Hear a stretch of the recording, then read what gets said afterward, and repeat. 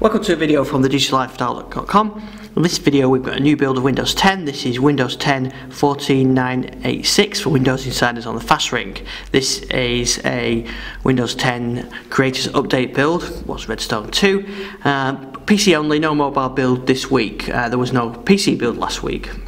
There's actually some new features in this one which is good to know, and some of them are related around Cortana. So let me start off by tell you about the new Cortana features. So you can turn your computer off, you can change volume with voice commands. So you can ask Cortana to turn the volume up.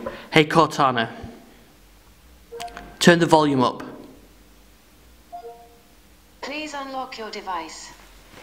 There we go. So you can see how it works. I'll unlock my device. Hey Cortana, lock this PC. Locking your computer. So there you go, there's an example of it, and you notice as well it was full screen, which I think looks quite good, and maybe this is part of the future HomeHub features of Windows 10, where you can interact it as a sort of as a central point in the home, and you don't need to go and press anything. So I quite like that. So you can restart, you can put you can lock the machine, you can put the volume up and down as well. You can also use Cortana to control music playback if you've got third-party apps. This is US only, and I don't think this is going to work on mine.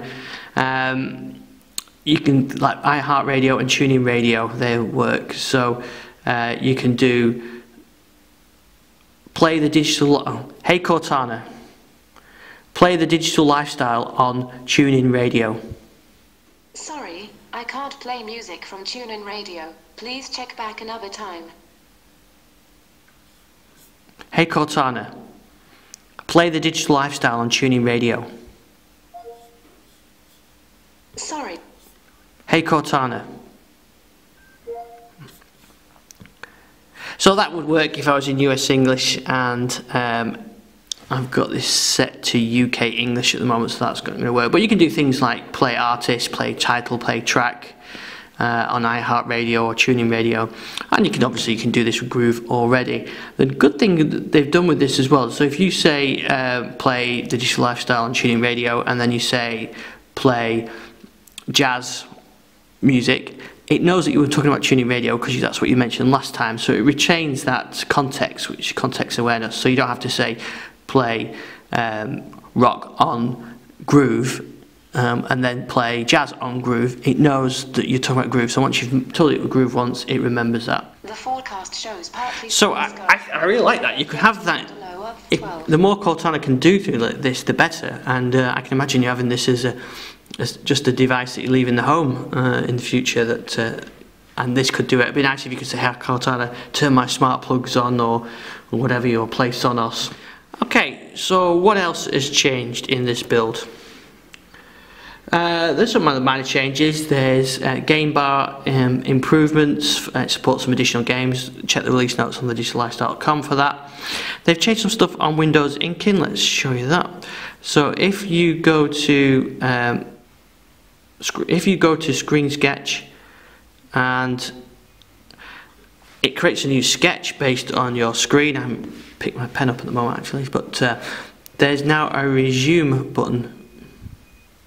Okay, so it's created a new screen sketch now, and you see there we've got resume previous, and I can bring that up. So I suspect I can do a bit of editing on this one, close that.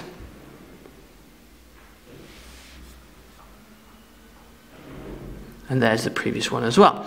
So it's a nice little touch, and you now get nice little previews of what the pen and font combination, or ink size combinations will look like when you select it, which is quite good as well. They've added some finer control to the ruler as well, and they've said that they no longer show the cursor when inking.